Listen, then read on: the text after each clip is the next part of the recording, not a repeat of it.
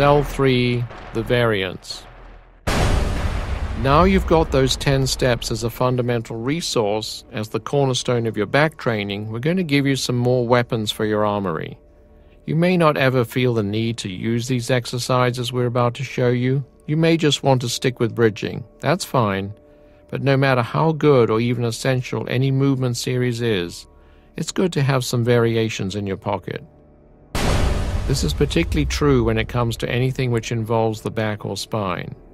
If done correctly, bridging can help heal old back injuries, but so many athletes carry injuries or minor aches and pains in this area anyway that it can be helpful to have a few variant exercises if you need to work around a pulled muscle or stiff lower or upper back. It never hurts to have more movement skills under your belt, provided you apply them right and don't overuse them.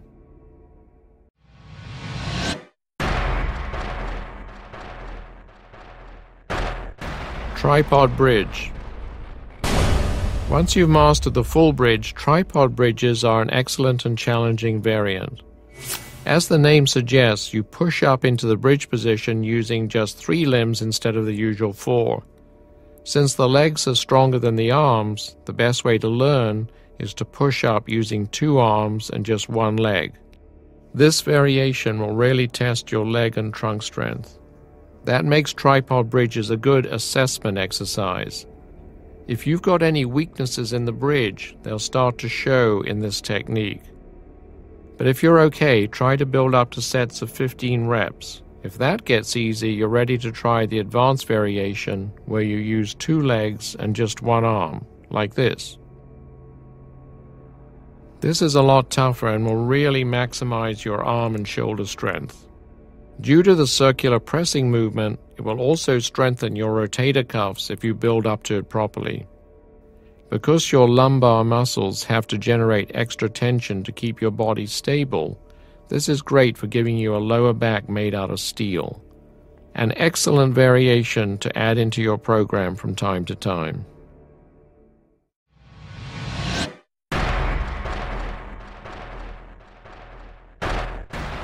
Bow hold.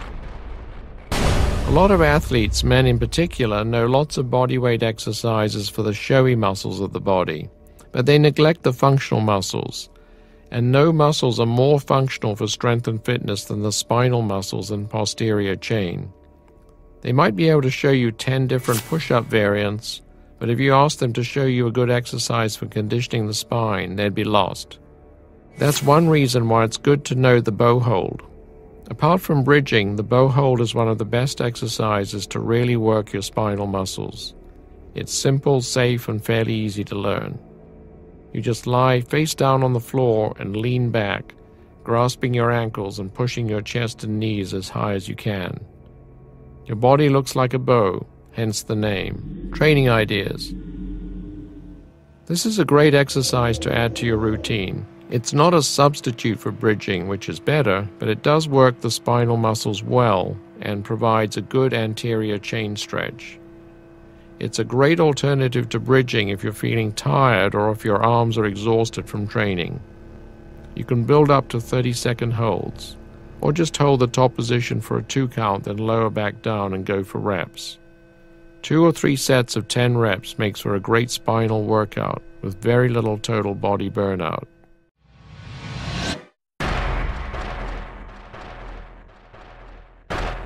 Camel hold. Once you've mastered the bow hold, the camel hold is a great spinal exercise to work with. The camel is a lot like the bow, but you do it upright instead of on your belly.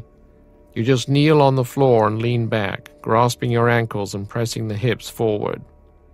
Because you can't use the leg muscles as much this way, the spinal erectors need to do most of the work, so the camel position is progressively more demanding than the bow position on the ground. As a result, the deeper muscles of the spine are activated really well. Training ideas. This exercise is actually pretty hard, particularly if you have a tight anterior chain and your back's not as strong as it should be. Most beginners and intermediates should learn the bow first. It's always useful to have some static or isometric exercises in your back training toolkit, because from time to time you might not want to do regular bridges.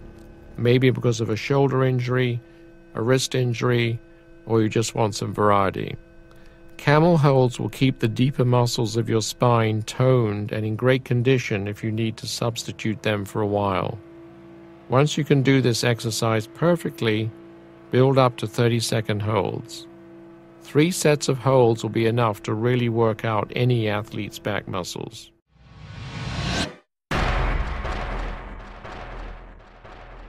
Inverse hyperextensions.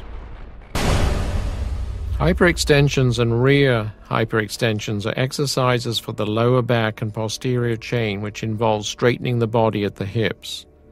You normally need a special exercise unit to perform this exercise, or at least the help of a partner.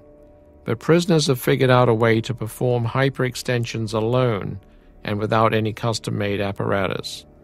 You perform a headstand and lower your legs down towards the floor without letting them touch the ground. From there, you raise your legs back up straight using only the spinal muscles, glutes, and hamstrings. Here's what it looks like.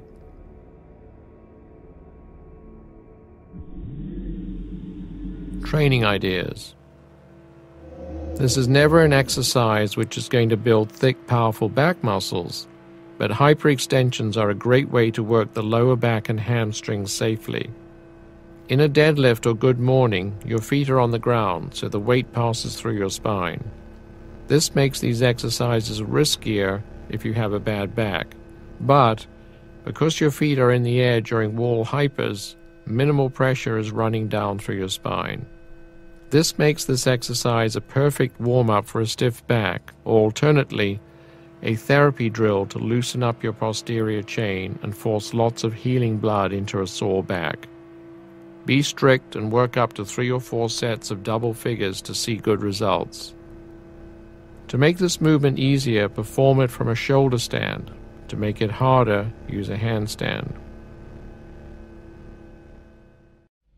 You are now in possession of the most advanced bridging progressions in the whole world. There's no excuse for a bad back or a weak spine anymore.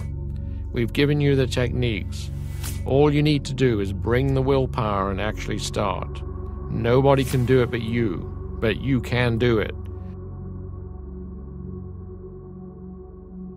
If you need support, come and visit us at the forum at dragondoor.com. We're there. Until next time, keep doing those bridges.